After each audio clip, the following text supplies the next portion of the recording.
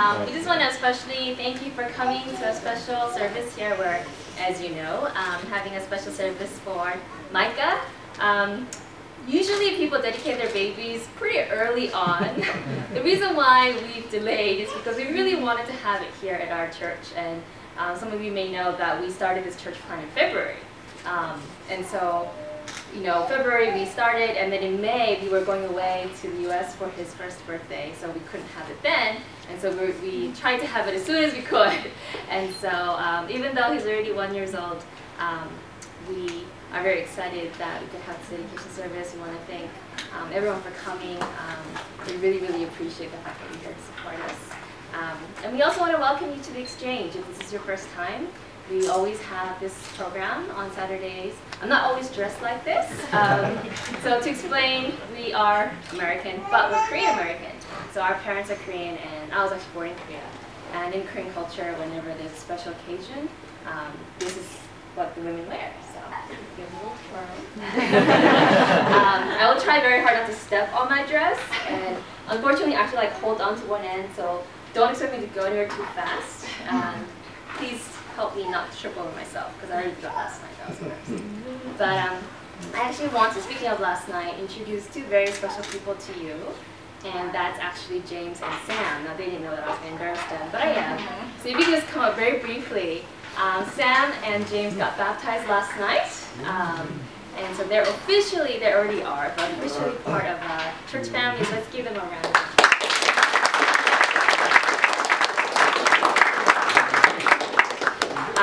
So yeah, a very special weekend, and so they were baptized last night in our Christian church, and we're very excited that we get to continue to see how they contribute to our church, because they're such a big blessing. In addition to this weekend being special, the next few weekends are going to be very special, because next weekend and the weekend after we're having an evangelistic series. So if you remember Pastor Anthony McPherson, who spoke here once several months ago, he's our guest speaker. And he's going to be going through a series called Evil is God to Blame. The problem of pain is God to blame.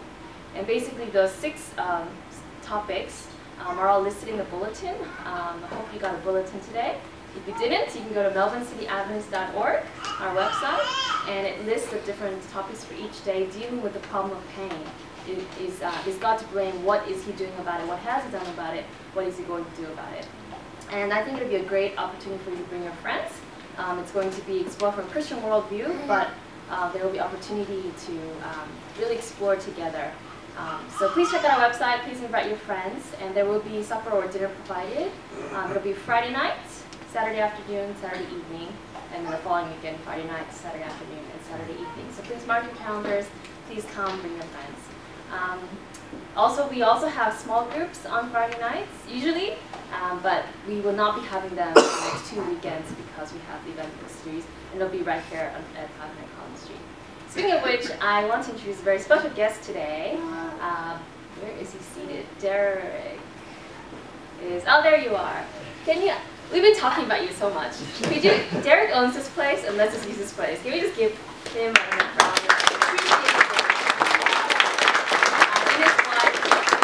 For coming. I think this is your first time here, so we're very excited that you get to see what we do here. Last but not least, I just want to explain this packet. So we wanted everyone to have one of these today.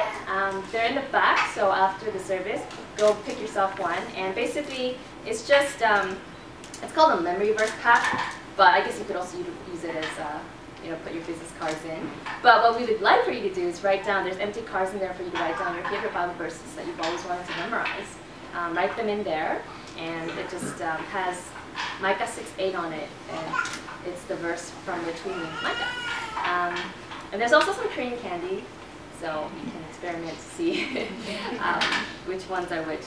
2 of them are good, 1 of them is bad, but we'll let you figure out which one. They all looked when we bought them and realized not all of them are good. But anyways, so they're in the back, so please help yourself. Today's theme is, some of the Korean food in the back will be Korean. Some others were prepared by Auntie Patty. And I also promptly forgot all the apples and oranges that I bought for this occasion. So yeah, sorry about that. But yeah. So just a couple of house items. For those of you who are wondering where the toilets are located, from the area that you walked in from to the reception area, there's a toilet on either side. If you're facing the lifts, the women's restroom is on the right-hand side, the men's restroom is on the left-hand side. And so if you're ever wondering, that's where the toilets are located. Also, there's a boardroom right next to us. And for those of you who have little ones, such as Micah, there's a change table in there in case you have to change nappies. So during the week, it's a boardroom, and on the weekend, it's a different room. But so thank you, Derek. One last thing, we want to welcome Pastor Paul Kotanko, and we want to thank him for taking the afternoon out to spending time with us. And I think he had a business meeting at another church that was taking place, and he specifically organized it so the business meeting would take place another weekend, and he was kind enough to come here to dedicate Micah for us. And so we really want to thank you, Paul, and your wife, Myung Samanim, for coming with us. And I should probably well, I'll let you introduce your wife while you come to the front. But thank you so much for coming and welcome. So at this time, we're just going to show a slideshow of Micah's life, and then we'll continue. So thank you all for coming.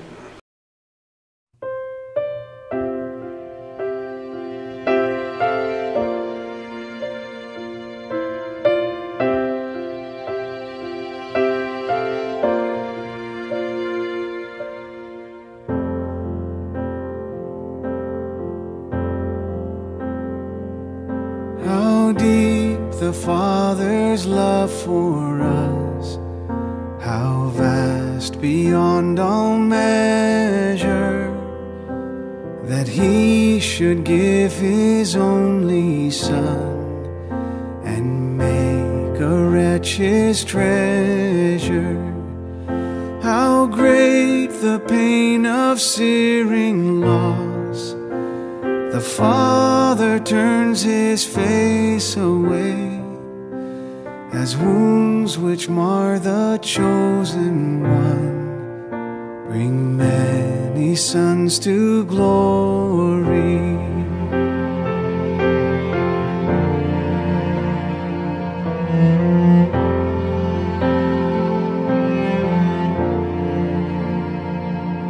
Behold the man upon His cross, my sin upon His shoulders. Ashamed I hear my mocking voice call out among the scoffers. It was my sin that held Him there until it was accomplished. His dying breath has brought me life. I know that it is finished.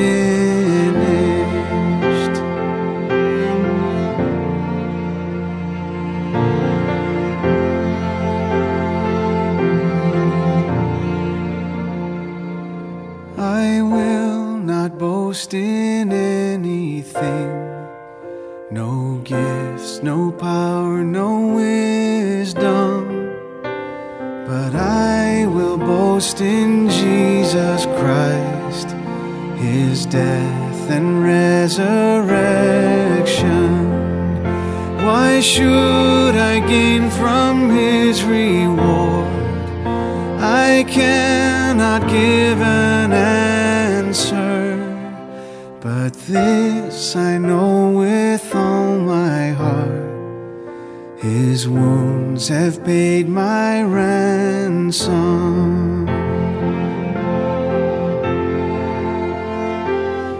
Why should I gain from His reward? I cannot give an answer, but this I know with all my heart: His wounds have paid my ransom.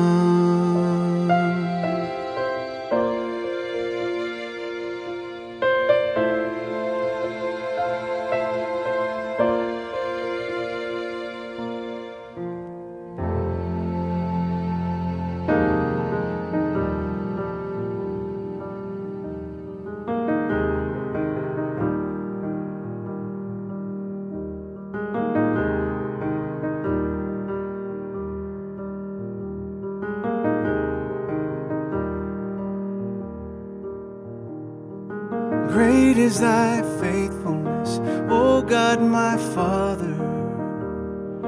There is no shadow of turning with thee. Thou changest not, thy compassions, they fail not. As thou hast been, thou forever wilt be.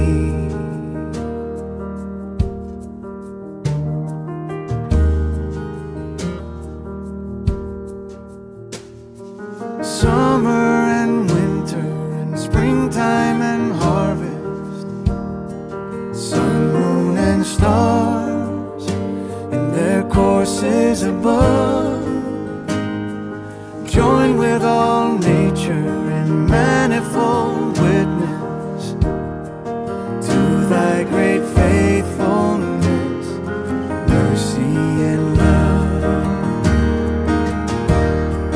Great is thy faithfulness, great is thy faithfulness. Morning by morning, new mercies I see. All I have needed, thy hand hath provided. Great is thy faithfulness, Lord, unto me.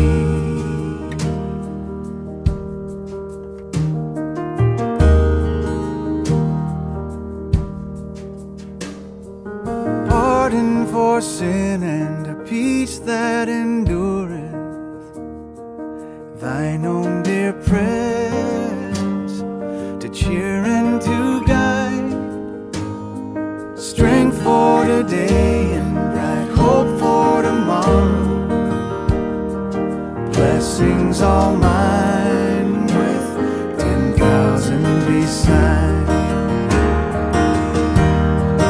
Great is thy faithfulness, great is thy faithfulness. Morning by morning, new mercies I see. All I have needed, thy hand hath provided.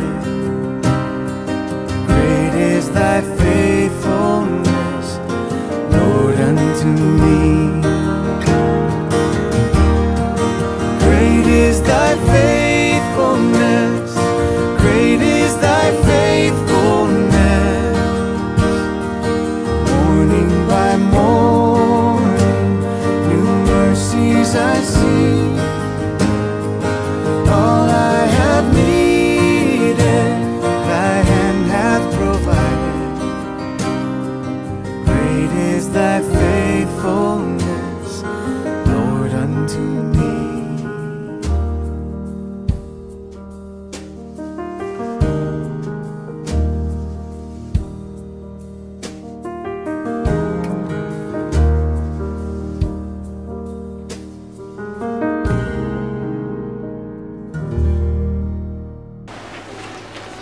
Let's bow our heads in prayer. Father in heaven, as we gather today, we are reminded of the day you set aside for us, a chance to rest and to interact and to engage with you. Today, as we reflect on Pastor Paul's sermon, we ask that you connect with each and every one of us, individually, for those with children, and as your children. Allow us to hear more than what's said. Help us to see more than what's presented. And cut to our hearts in ways only you can. How fitting that our sermon title be Giving Our Children Back to God, for we also come together to witness and partake in the dedication of baby Micah to you. As Micah takes baby steps and learns to walk physically, help us as a church family to guide Micah in his spiritual walk in learning about your word and your ways. As he grows and develops physical strength, allow us to strengthen Micah when we see him stumble. Let us be the family that expresses your love in ways that honor you. We ask for an extra blessing also upon those who are not well. We acknowledge their health and submit them to you. We pray all this through our King and Savior Jesus Christ. Amen. Amen.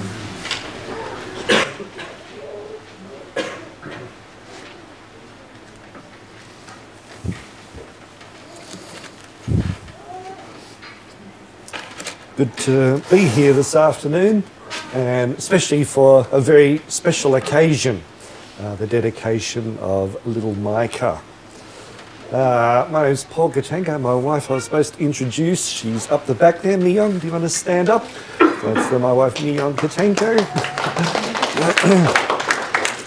So maybe you can see why Roy and Jinha asked me to dedicate their child. So Korean connection there. Have you ever been tempted to make a deal with God? Have you ever been tempted to make a deal with God? Maybe have you attempted to or thought about it? Sometimes when things aren't going well, or sometimes when we're in a difficult situation, we might think, well, maybe if I do something for God, or if God does something for me, I'll do something in return for him. I'll go back to church, I'll serve him, I'll dedicate him, whatever. It's often out of desperation that sometimes we will contemplate at least asking God to do something for us, and we do something in return. Now, to find out more about this question or this topic, I turned what we do nowadays to the internet. And I actually found on Yahoo Answers the answer to this question. There was two of them, actually. I want to make a deal with God was the title, and this person put out this question on Yahoo Answers. I want to wish for my dad to get a new job that will make him rich again, and for me to move to a state like New York or a place where it snows a lot, and I can start over with school. I want to move next year. What do you think I should give in return? I'll pay up first. I know God doesn't ask for deals, but I get a better chance to get my dream come true. Update, I already made many deals with him.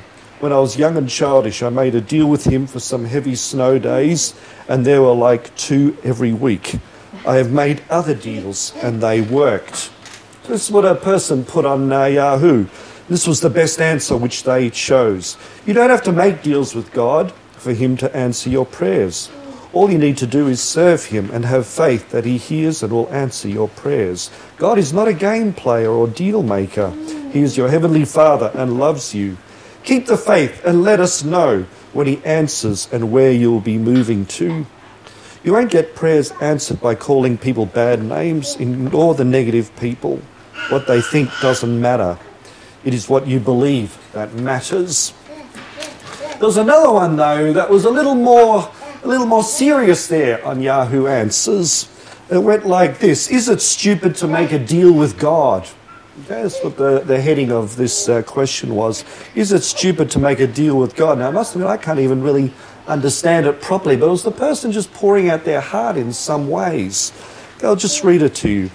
I'm just struggling every day about a current situation. I can't deal with it anymore. I'm tired of thinking about it. I just want it gone and off my mind. If I pray to God or the universe or whatever is the highest power, can I say, please take this stress away from me, and I will leave it up to fate. It is whether or not to move away and leave the only man I've ever loved. We're not together. The deal is to say, if it doesn't come back to me by September when I leave, then it's not meant to be, ? Do you think God could hear me and give me a break? Do the deal. I'm sorry if this sounds retarded. I'm just sick of this. Cry from the heart. Yahoo Answers. People asking about deals with God on Yahoo Answers. The best answer, which this person chose, don't worry, trust God, ask him to help you with his spirit. And then the person put John 14, which talks about trusting in God. Making deals with God. It's probably something, now this sermon is not really a theological sermon about whether we should or shouldn't make deals with God. But the reason I'm bringing it up is because this dedication service has its origins in one person's deal with God. And that's the significance of this. The person in question is Hannah. And Hannah was in a difficult situation. Her husband had another wife, which was, in Bible times, acceptable. Hannah was the first wife and the one who was in the privileged position, or should have been. But the problem was, Hannah had no children, and the rival wife had children. And the rival wife would be needling her and making life miserable for her. Maybe like this person who wrote on Yahoo Answers, I just want it to go away. I can't cope. I just want it to go away. And so year after year, Hannah had this person always on their case, always needling them, always putting them down, because she had the children and Hannah didn't. If you have your Bibles there, you can turn to 1 Samuel chapter 1. We're not going to read the whole story. I've given you some of the background. So yeah, this lady is desperately wanting to have a baby. And that happens today too, as we know. Some people would like to have children and can't. Okay, let's have a look. We'll go to 1 Samuel chapter 1, verses 9 to 11. Once when they had finished eating and drinking in Shiloh, Hannah stood up. Now Eli the priest was sitting on a chair by the doorpost of the Lord's temple. In bitterness of soul, Hannah wept much and prayed to the Lord. And she made a vow, saying, O Lord Almighty, if you will only look upon your servant's misery and remember me, and not forget your servant, but give her a son, and then I will give him to the Lord for all the days of his life, and no razor will ever be used on his head. So yeah, out of desperation, year after year of desiring a baby, this lady Hannah, she made a deal with God. And this deal was, you give me a son, and I will dedicate him to you for the rest of his life. He will be for you. Wow. What would you do if you were God and somebody is asking you to do this? Well, as time went on, in verses 19 and 20, early the next morning they arose and worshipped before the Lord, and then went back to their home at Ramah. Elkanah lay with Hannah his wife, and the Lord remembered her. So in the course of time, Hannah conceived and gave birth to a son. She named him Samuel, saying, because I asked the Lord for him. So yeah, she made a deal with God, and God answered her prayer. And so it goes down to verses 24 to 28. After he was weaned, she took the boy with her, young as he was, along with a 3-year-old bull, an ephah of flour, and a skin of wine, and brought him to the house of the Lord at Shiloh. When they had slaughtered the bull, they brought the boy to Eli, who was the priest, the high priest. And she said to him, as surely as you live, my Lord, I am the woman who stood here beside you praying to the Lord. I prayed for this child, and the Lord has granted me what I asked of him. So now I give him to the Lord. For his whole life he will be given over to the Lord. And he worshipped the Lord there. So this lady who desperately wanted a son, she made the deal with God, and she fulfilled her vow. When she received the son, she took him to the temple and gave him to the high priest to work in the church, or to work in the temple all of his life. And this is the basis of a dedication service, what happened here.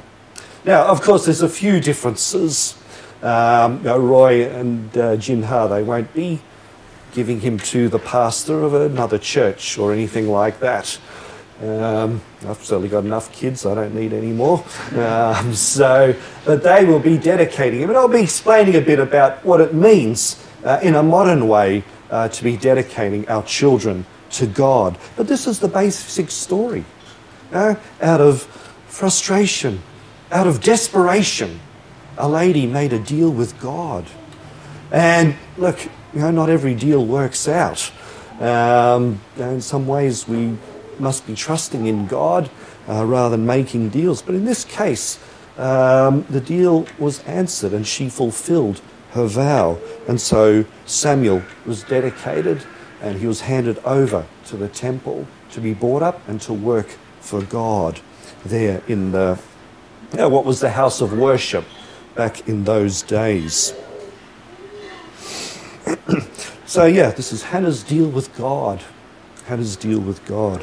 What about Jesus? What does Jesus think of little children? When Jesus was on the earth, he had only about 3.5 years to fulfill his mission. He was an important person. He was a busy person as well. But at one time, some women came with their children to Jesus. And the people who were around Jesus, sort of what they considered themselves his gatekeepers, his minders. That's what they thought they were. They wanted to shoo the children away, shoo the mothers and the children away. Jesus was far too important, far too busy in their minds, to have time for children. Let's go to Luke 18:15 to 17. Luke 18, verses 15 to 17. It says, the people were bringing babies to Jesus to have him touch them. When the disciples saw this, they rebuked them. But Jesus called the children to him and said, let the little children come to me, and do not hinder them, for the kingdom of God belongs to such as these. I tell you the truth, anyone who will not receive the kingdom of God like a little child will never enter it. Jesus made time for the mothers and their children. Even though he was an important man, he was also a very humble man. And he always had time for people and also for children as well. Jesus is not someone who's only interested in adults, but is interested in the children as well. Roy and Jin Ha, you're dedicating Micah to the Lord. And in some ways, we as parents, we are a child's first impression of God.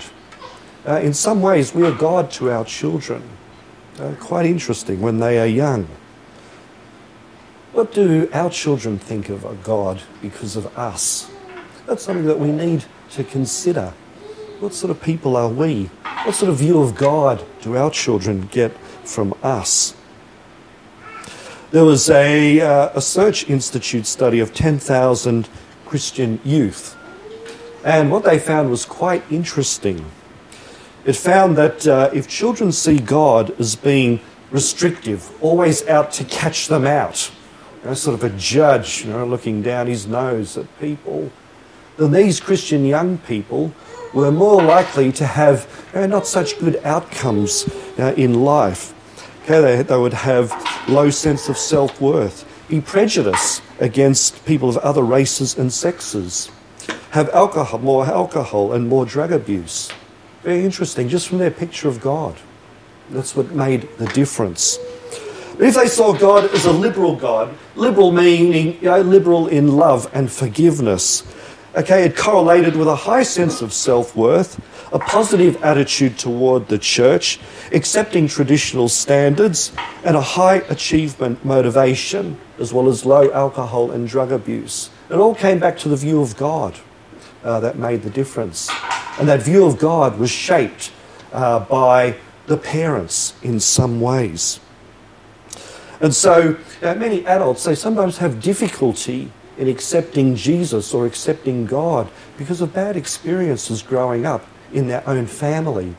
And if you start talking about God the Father, oh man, don't even talk about fathers for some people, or have had unfortunate experiences with adults, then they can have a very negative view about God later on in life.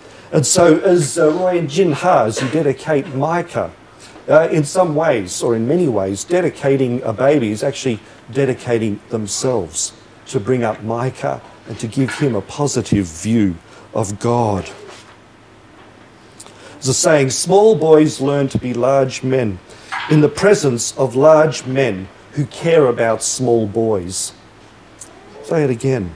Small boys learn to be large men in the presence of large men who care about small boys.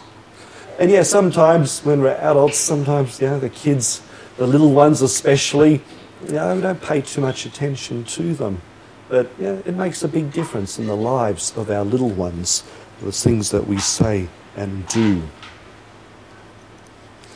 There's a bit of a theory doing the rounds that we shouldn't push our religion onto children, and that parents should, give children or little ones a broad exposure to all sorts of different philosophies and religions, and then when they grow up, then they'll choose on their own which way they will go, what they'll believe or not believe, or anything at all. This is something that's doing the rounds a little bit. Even in some Christian families, they sort of feel, no, we're not pushing our Christianity onto a child. We're going to let them decide what they want to do. Well, anyway, I've tried this theory out on my own garden in the backyard, and I can tell you the results are not good. If we let our gardens have the same way as this theory of bringing up children, okay, the gardens get overgrown with weeds, things go all over the place, okay? When it comes to our children, we are to be training them. Okay, let's go to Proverbs chapter 22 and verse 6. Proverbs chapter 22 and verse 6.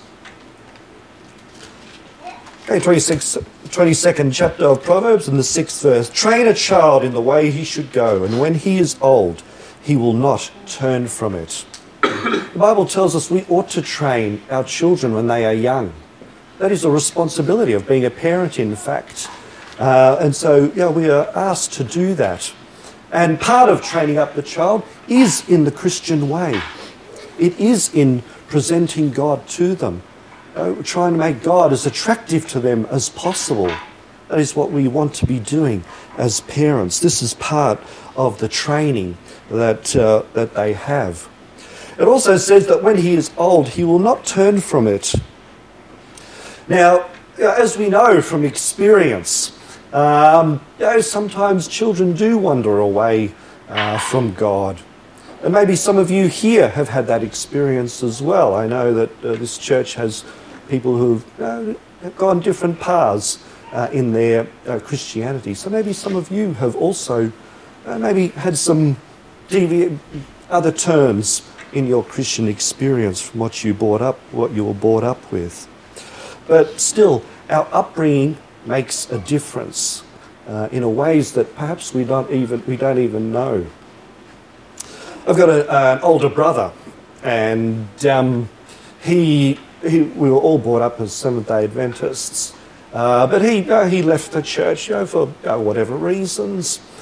Still hope and pray he'll come back, but he's left the church. But anyway, he did his apprenticeship down here, then he went up to Mount Isa.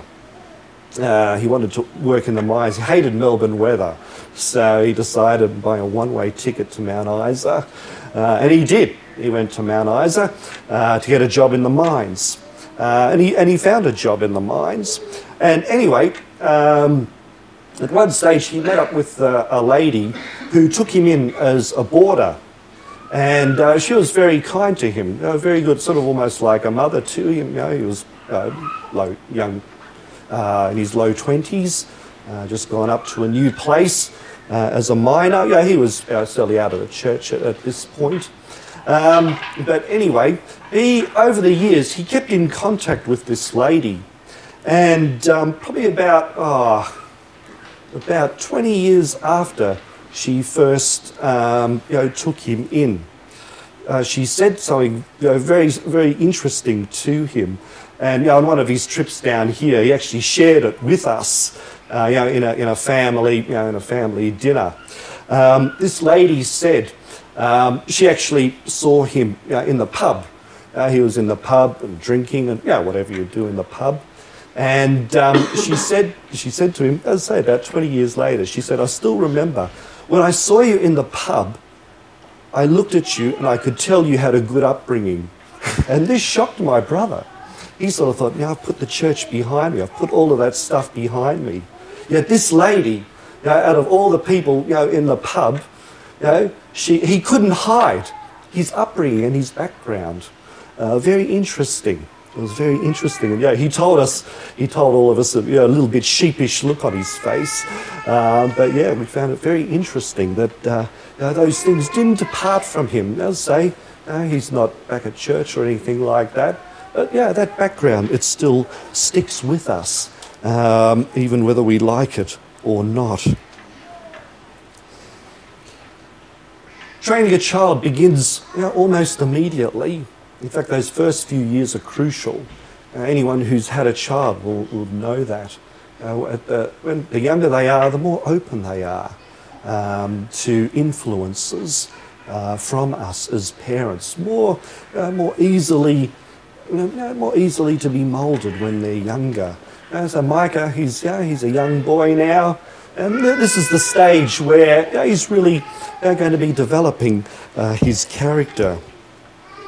By age 3, a child's basic personality is established. By about age 3. By age 6, the child's brain is almost the size of an adult's brain. So the brain is almost fully grown, physically. And by age 7, the child's pretty much a miniature of what it's going to be as an adult. Now, of course, they change and all of that sort of thing, but that's sort of roughly how things work. We teach our children by instruction and example. Example's the crucial thing. We sometimes see that our children is like a mirror being held up in front of us. And sometimes we don't like what we see. I've got 2 kids, and I find the things that annoy me most is the things that I do. That's the things that annoy me about them, because I see, oh no, they're repeating the same things, the same things I wish I could change. They've sort of caught it somehow. So that's how it is with kids. They learn a lot by precept and example. And none of us are perfect. None of us are perfect parents. None of us are perfect people. But our example, how we relate to our children, how we relate to each other, our children will pick up on these things. Children love bedtime stories, so that's a good opportunity, Roy and Jinha, to spend time with the children. I remember almost every night, probably for about the first 7 or 8 years, I would lie down in bed with my 2 boys and just read to them. That's a good time for instruction. Maintaining a good relationship. If we have a good relationship with our children, they are more open to accept the things that we say.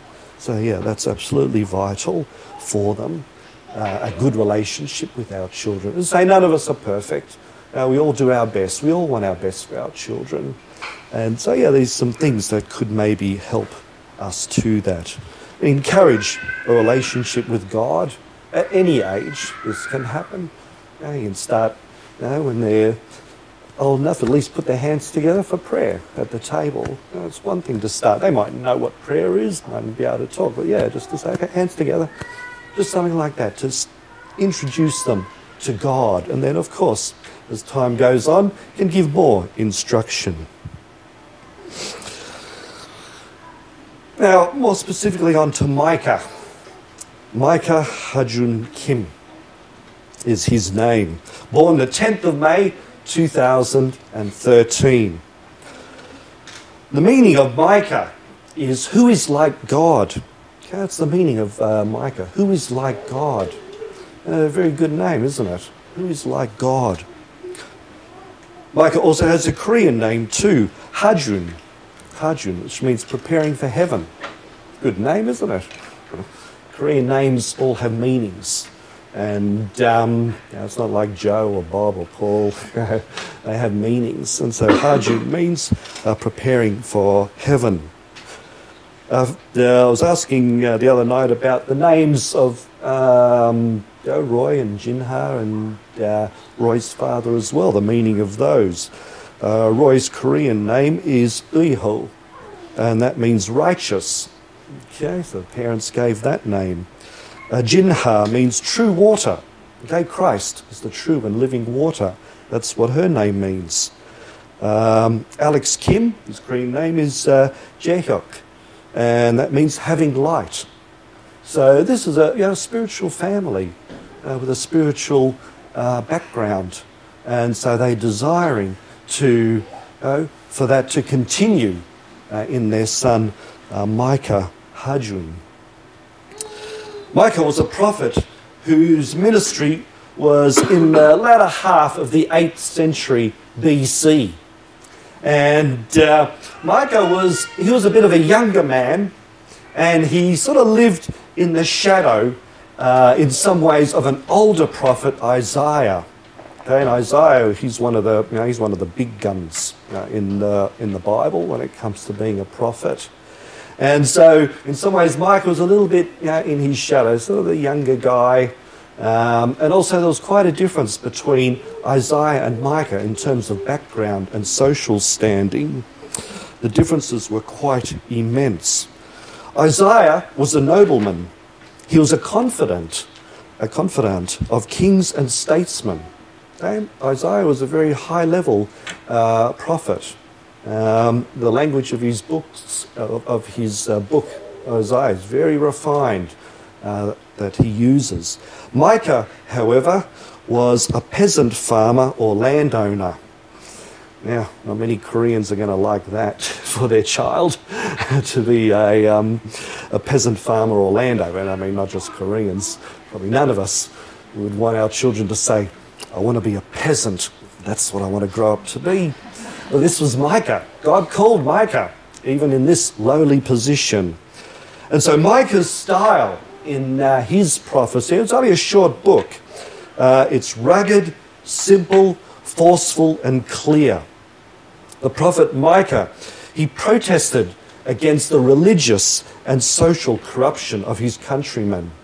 He was a real prophet. He saw the evil around him, and God inspired him to speak against the evil that was around, both in the religious field and the social field. Micah's denunciation of oppression and exploitation of the poor and underprivileged marked the conviction and vehemence of the one who identifies with their lot.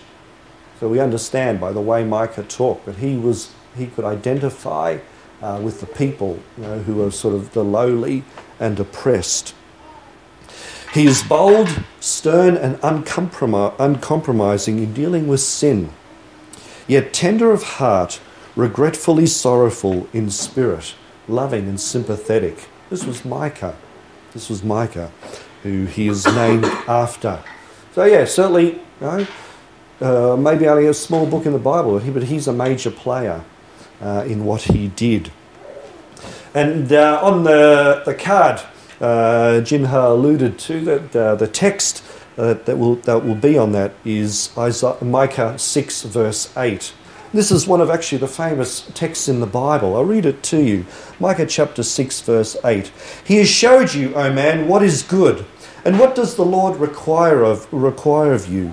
To act justly, to love mercy, and to walk humbly with your God. Pretty nice summary of the Christian walk, isn't it? Okay, act justly, love mercy, and walk humbly with your God. And this is what Roy and Jinha are desiring of Micah, that he will live this kind of life. So this is the most famous verse there.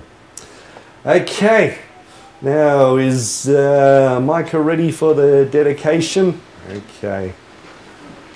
Dedication's always dicey dealing with children, so we just go with the flow. The title of this sermon is Giving Our Children Back to God.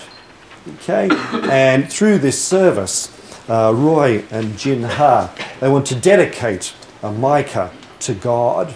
Now they're not going to, dump him at the local synagogue or local church or anything like that for the priest or whatever to bring him up. But instead, what it means is that they're committing to training Micah for God. Okay? And they wanted to do this as an example for this new church. This is the first child dedication in this church. And so they wanted to be an example for you, the friends and people who are coming to this church, of dedicating our children to God.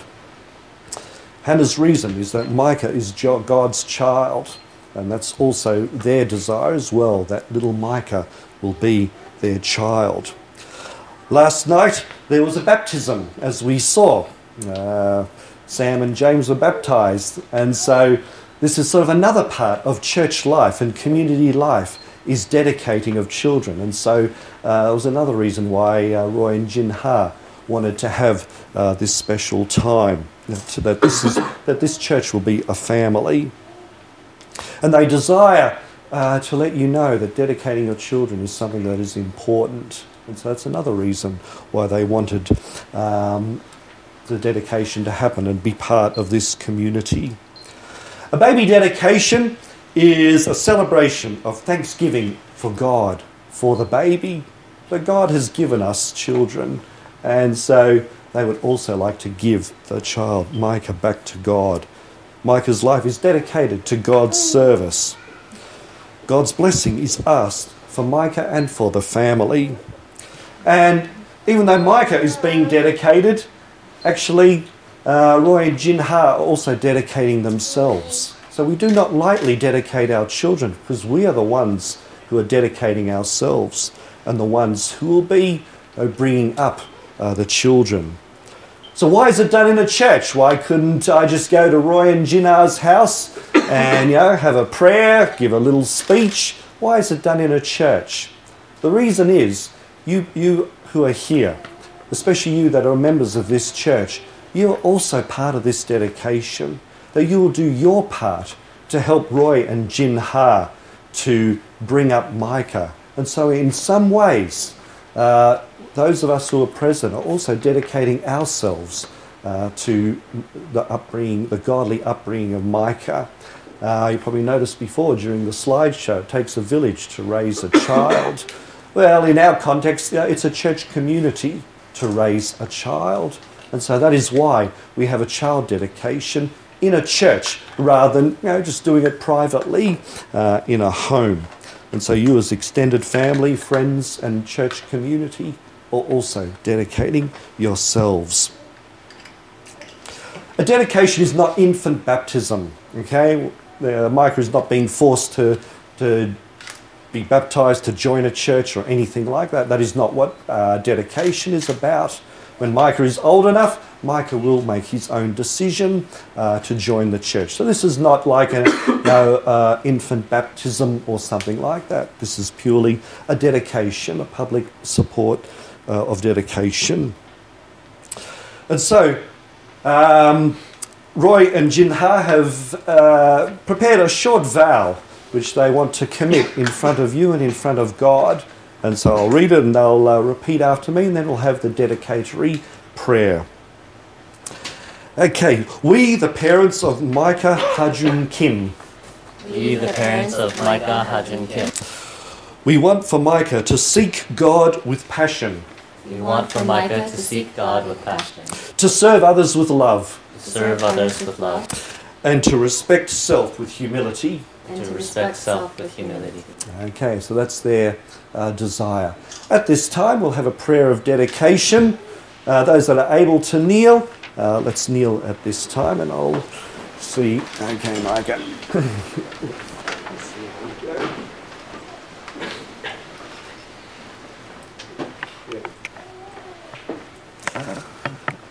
Dear Father, we come here today to dedicate Micah Hajun Kim.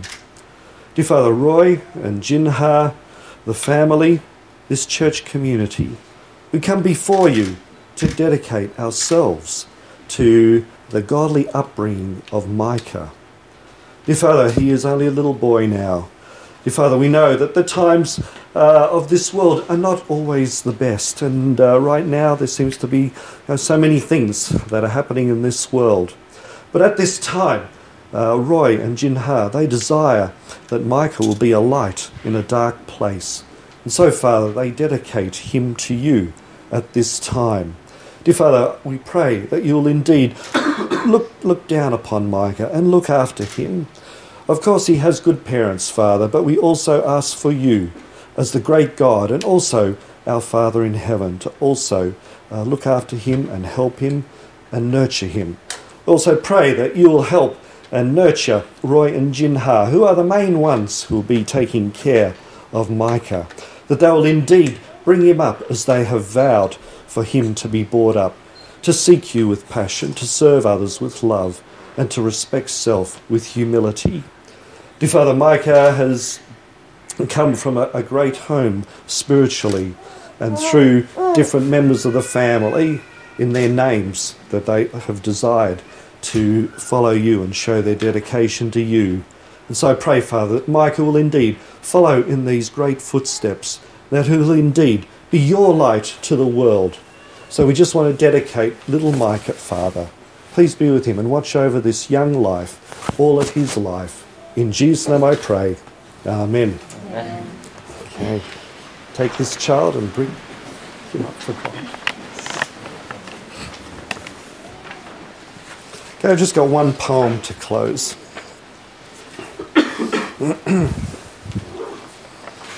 Don't step on the pansies. Don't step on the pansies.